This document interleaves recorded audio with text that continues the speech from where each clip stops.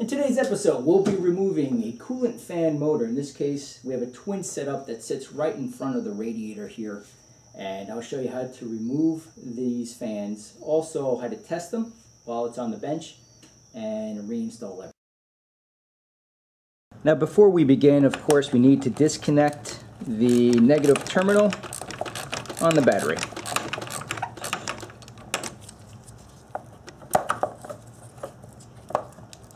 So to start off, we're going to remove this plastic shroud here, this plastic air dam. First, you have a 10mm bolt right here that we need to remove, and then you have a couple of clips, and then this sucker just comes right out.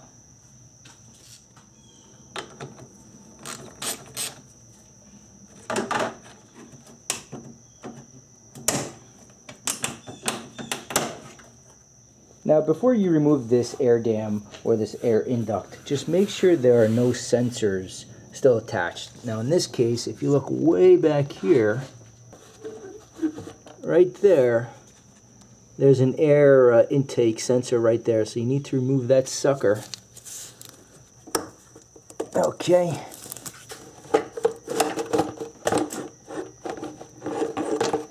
There you go. Just so you guys have a better view, I'm going to remove this part of the upper radiator hose going to the radiator. Sometimes you don't have to do this. You can actually get the cooling fans out without doing so. But in this case, just so you have a better view, we'll go ahead and disconnect it. Now, antifreeze may come out, so just have a drain pan ready to catch the antifreeze.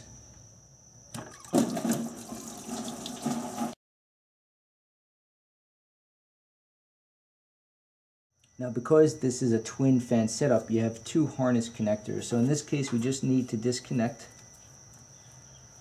both of them here. There's a little tab here. You just press down with your thumb and remove the harness. It'll be a little tough sometimes, but always pull or push from the body, never from the wires. And you also have a clip right here that goes into the housing. Just remove that out of the way. You have another one right here. Place it to the side. Now, if you follow the line coming from the radiator to the overflow tank, you just need to remove it from the housing, like so. So now it's free and clear. Now, these happen to be 10mm.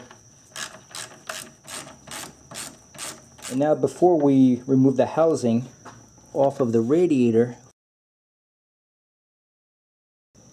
right there's a clip that holds on a hose. So just go ahead and just feel for it. Okay, then just slowly pull up.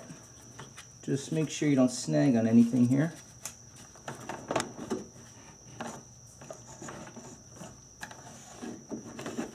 And there you go.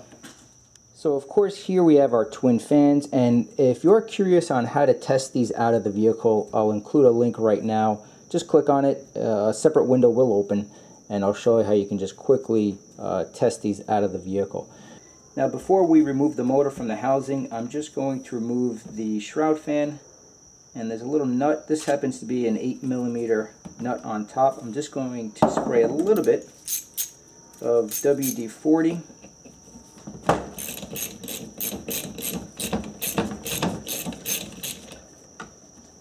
Remove the nut.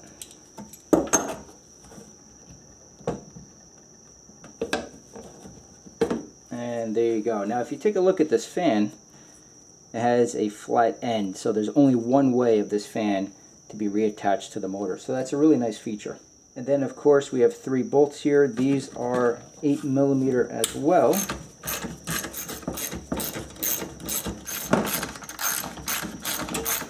And then just carefully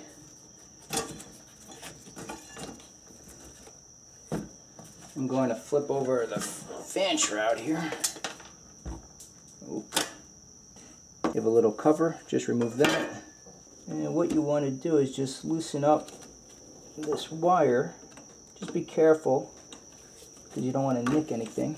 Okay, so this wire was in this housing right here. Move it like that. This fan comes right out, like so. And then the last thing you need to remove is this harness connector right here, and this just slides right off of the housing. I'm going to leave it on just because this motor is good. I'm just shooting this video as a how-to. But as you can see, the harness slides right off, and then the entire motor assembly, is easily removed. So once you have your new motor, just go ahead. We're going to reinstall everything, and we'll be in good shape. And of course, when you reinstall this, just make sure you don't snag anything, just like on the way out. Don't have to rush it, just be slow and smooth with it. And don't make these too tight just because these are plastic tabs. And then of course don't forget we have to reinstall this guy down here. There you go. Then we have our wire harness. We have one guy down here. And then we have another guy. Don't forget to put in these clips. Again, you have these clips on the end of the wire here. And one goes here. Another one goes right there. And of course, make our connection here, like so. Double check everything. We have our two connectors, the hose on the bottom. Everything's mounted up on top and the bottom. Okay. And then just grab the upper radiator hose.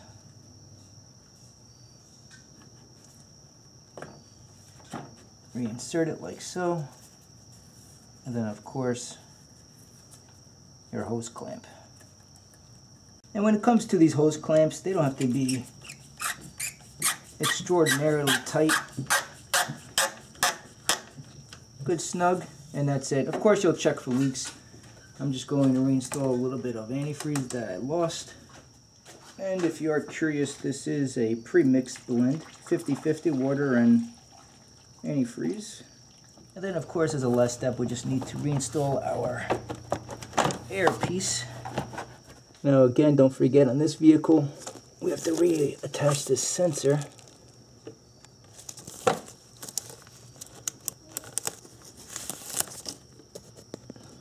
Okay, like so.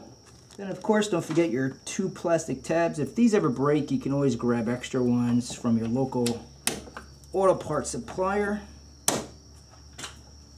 And then of course, don't forget you have a sensor mounted on top. And that's it. Once you bolt this down, you'll be in good shape.